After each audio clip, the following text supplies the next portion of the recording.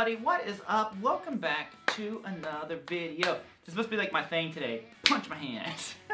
So we're going to talk about what is wrong with your practice routine, which might seem kind of like an aggressive statement. But I know from being a teacher, I get asked a lot. You know, I get messages all the time, comments, what do I practice? How do I practice? When should I practice? I mean, just lots of stuff about practice. And what I found that worked well for me, like I said, I've been teaching now for about maybe like 10 years, something like that, a little while. I've been teaching a little while. And I found some things that really helped practice. I know that they helped me a lot for practice. So first of all, if you think I just suck at guitar, then don't listen to my practice routine, because this is not the video you want to watch. But if you like the way I play, or you like the lessons, maybe just kind of hear me out on some of this stuff and see how that goes. So for today, I'm going to be teaching you a lick with each section that I talk about, so you can download those tabs down below in the description. You can check out my free guitar course if you want to. And we're just going to go ahead and jump into this one. So like I said, make sure you get your guitars in hand, and let's learn about building a practice routine and maybe what's wrong and why some practice routines don't work. Alright, so number one is, what is your goal and what are you trying to get out of it? So like I said, I'm going to show you a lick. So here's what we're going to be learning, and I'm going to kind of break down a couple things here for you. So this is a very good exercise. It's kind of a chromatic-y idea, but it's still based out of, pretty much your Aeolian / Dorian mode. So we're going to go like this.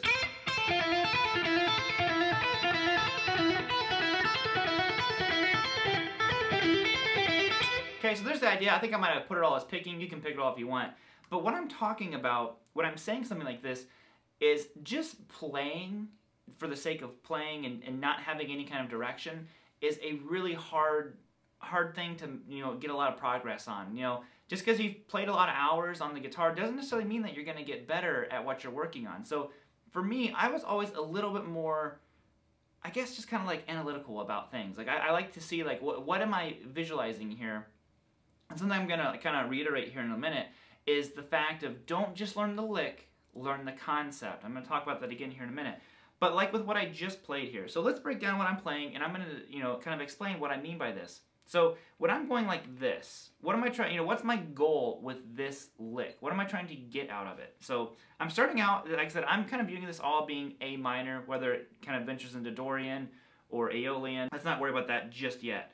We're going to go 8 to 5 on the high string, and then you're going to go 6, 5, 6 on the B, and then 5 on the high string. So now, like I said, you can pick it all if you want to. You can pull off, hammer on. I'm not really, from a technique side, find whatever one you want to work on and do that one. So that's the first part of it. Now, all I do is I alternate from the 8 to 7 on the high string. Okay, so I'm going. Now, what am I trying to get out of just this first one? I'm trying to get use of all my fingers. I'm trying to build up finger independence, and I want to be able to use all 4 fingers. I know I use these 3 fingers a lot, but I want to be able to use all 4.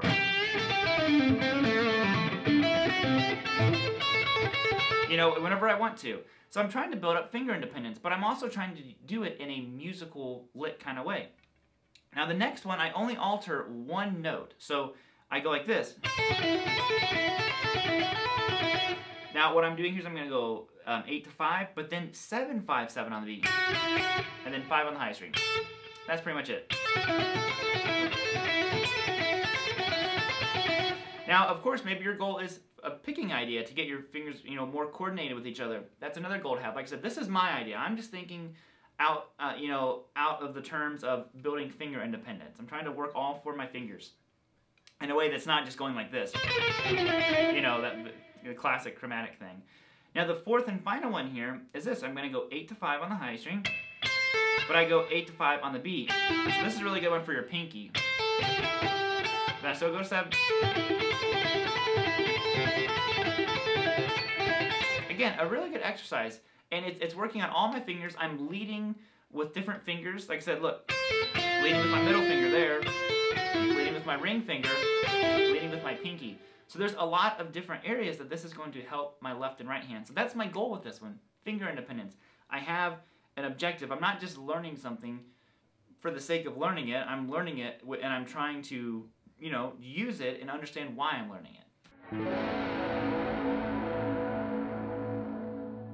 Okay, so now we're going to talk about executing what you're practicing and getting good at the concept. You kind of heard me hint on that with the last one. Now what I'm talking about with your practice routine is make sure that you are conceptually, well, that's a hard word to say, you know, understanding what it is that you're doing. You know, like I said, it's not just a lick, because if you learn something and practice it one way and you never try to really understand how you're playing it, you're always just going to play it that one way. You know, like I said, and for me, I kind of focused more on the concept. You know, maybe I couldn't play the lick at 1,000,000 miles an hour, but the idea behind it, I was like, oh, I like, maybe it's a big interval or something like that. So make sure whatever you're putting in your practice routine, you're really focused on concept. Very concept-heavy stuff, I think, is really crucial. So the lick that we're going to do is this one. Oh, let me do that again cleaner. Okay?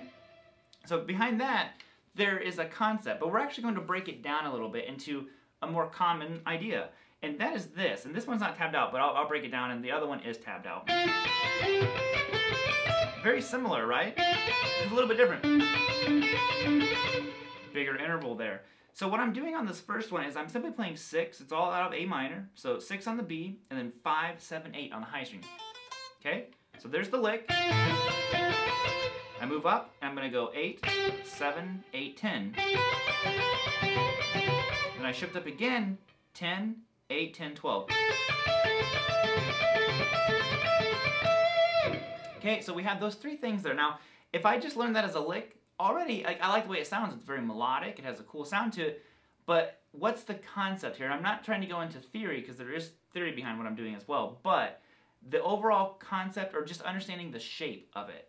Now, what I'm seeing here is I'm playing 1 note on the B string, 3 notes on the high string. So I'm still getting a nice 4-note sequence. So my mind starts turning. I'm like, you know what?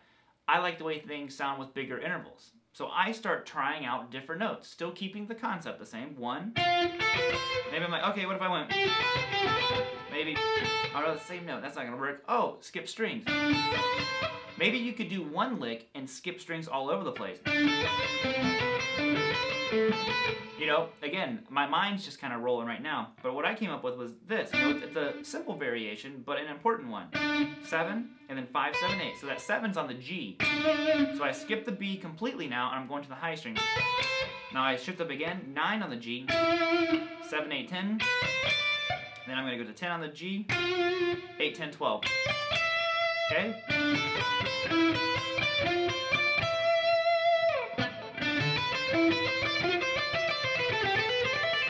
Okay? And so on with that one. So,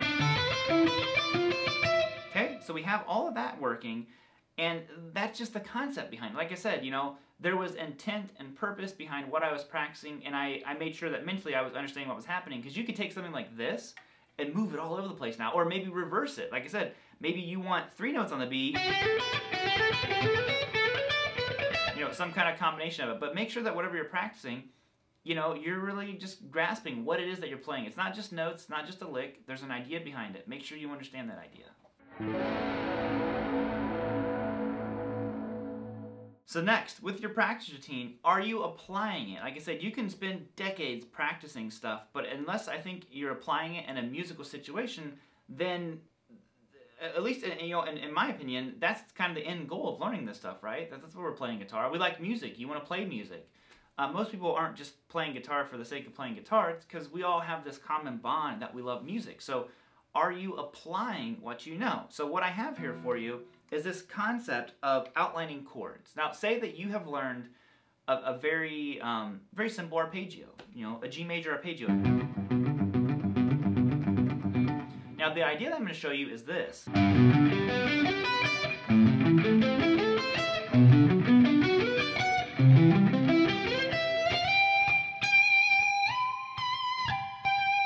And so on. But what am I doing here? So, like I said, say that you learned this little arpeggio. Now, I'm trying to apply this in a musical way, and I'm doing something. This is kind of leaning back on theory a little bit more, but I'm playing chords. Now,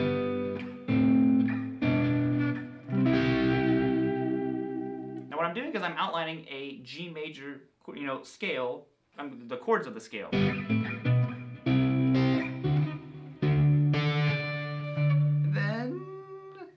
E minor. My fingers don't fit up here. But like I said, I'm trying to apply it. So what I'm doing is I'm applying it by outlining chords. Make sure that whatever you're doing, you know, once you learn this lick, I always actually recommend people practicing stuff, like if you're playing out of a key, A, B, whatever it is, find a droning track. You know, on YouTube, there's tons of them in any key you can think of, and just have something in the background, because it's like when you play a pentatonic scale, for example. If I just play this scale right here, and I'm playing E major, you know, it just kind of sounds like the scale, but if I give it a droning note,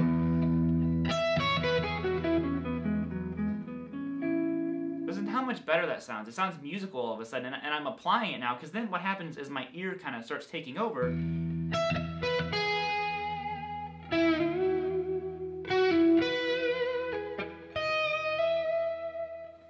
And I start playing more musically. And that's the way it is with this stuff. When you learn a lick and you have it under your fingers, find either a droning track to try to play it over something, or maybe you have a looper, whatever it is. But this one, what I'm doing here is I'm outlining 4 different chords. I have a G major, so I'm simply going 3 on the low E string, 2, 5 on the A, and I do octaves on all of them. It's one idea, and I multiply it by 3 by using octaves. So I go 5 on the D, and then 4 and 7 on the G.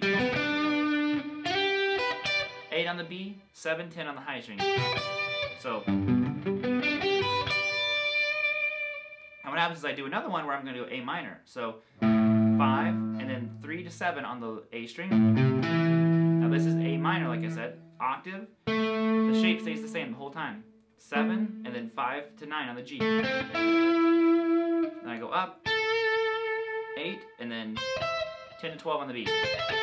Okay, so now you could descend them if you want. Now for picking, I'm going down, down, up. This is just kind of what's working for me.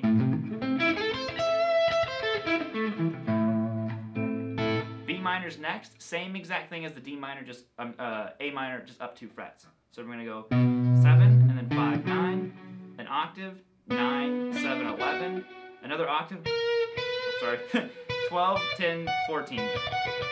Classic B string, ruining everything. Final one is C major right here. I'm going to start on 8. I'm going to go 8, and then 7 to 10, an octave, 10, 9, 12, and then 13, 12, 15.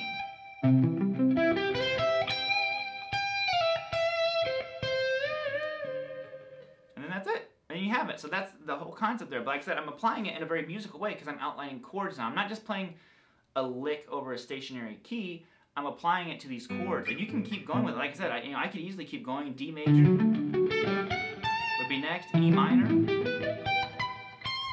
then diminished. So it's a cool thing to do. Like I said, make sure that whatever you're practicing, you're also applying it musically. Alright, so the final thing here we're going to talk about is, actually it's kind of like 3 things all rolled up into one. I want charting your progress. Is a huge thing. If you're not doing that, man, it's such a beneficial thing. Mentally challenge yourself, which the example is going to be based around that. And then also not getting burnout. Now let's talk about the burnout thing real quick before I play the lick. And the burnout topic, what I mean by this is don't have the same practice routine every single day. You know, I always would compare it for my students to, like, if you're a weightlifter. Like, I'm obviously not some weightlifter, but I know for a fact that there is leg day, arm day, back day, you know, all these different days. Now, they might still work out some of the other muscles, but they're obviously leaning heavier on that. So I would recommend having days where you lean a little bit heavier on different topics.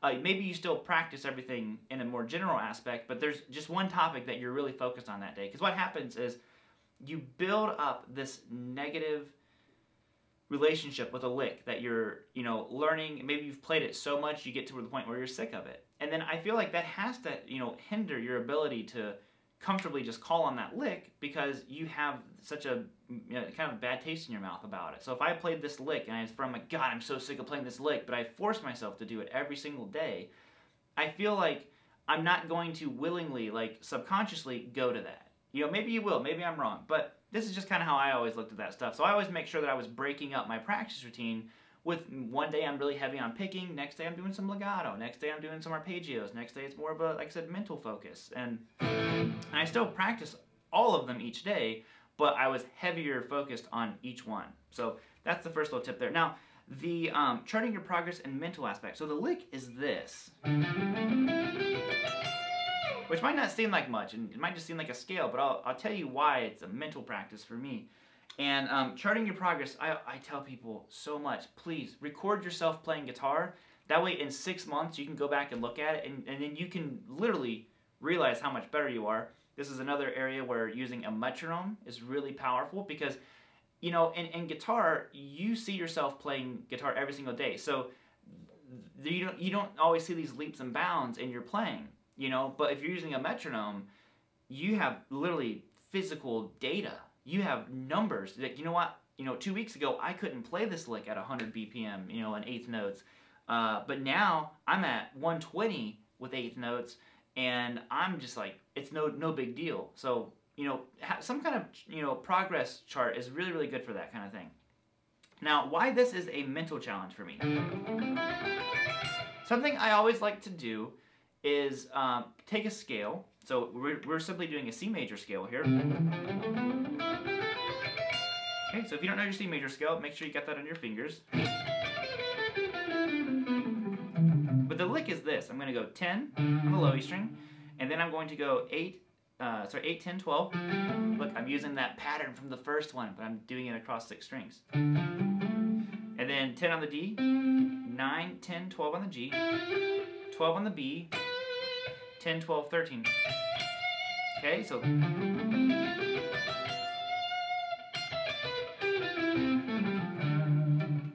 Now here's where the mental challenge is. What I like to do is I like to take my scale and try basically like a point A to point B approach.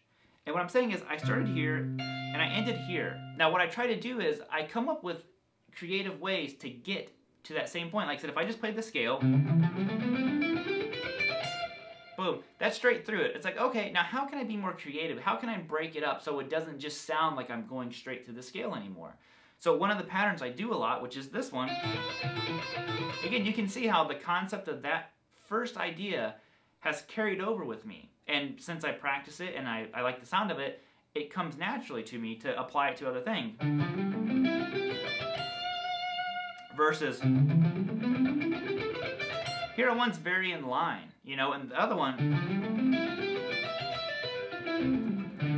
I like the way that sounds, and I've taken this pattern and I apply it to pentatonic scales, all over the place. Now, like I said, challenge yourself that way. Like, even if I'm sitting here right now, I'm going to try to come up with one on the spot. I could do something like this. What if I was like, okay, 1, 2, 3, 4. Oh, okay.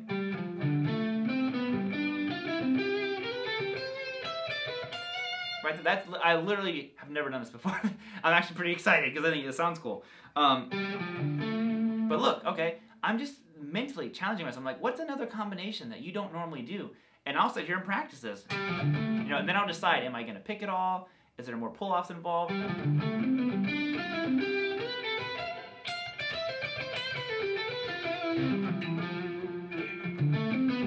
I really like the way that sounds. I'm gonna work on this and get this under my fingers. I'll show you the first pattern real quick before the camera's turned off. I'm going 10 to 8 on the A string, 10 on the low E string, and then 12. So I'm still doing a 4-note sequence, 1, 2, 3, 4, but the notes are bouncing back and forth. Actually, it feels more comfortable for me to do economy picking. Oh.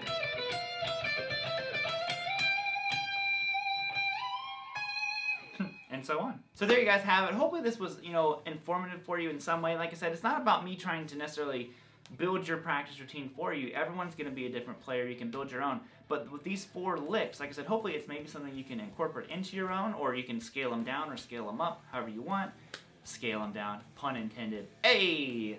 So other than that, I'm going to bounce on out of here, guys. Thank you all so much for tuning in. I always appreciate it so much. And get the tabs and the free guitar course, and I'll just see you next time. So later, homies. Whoop!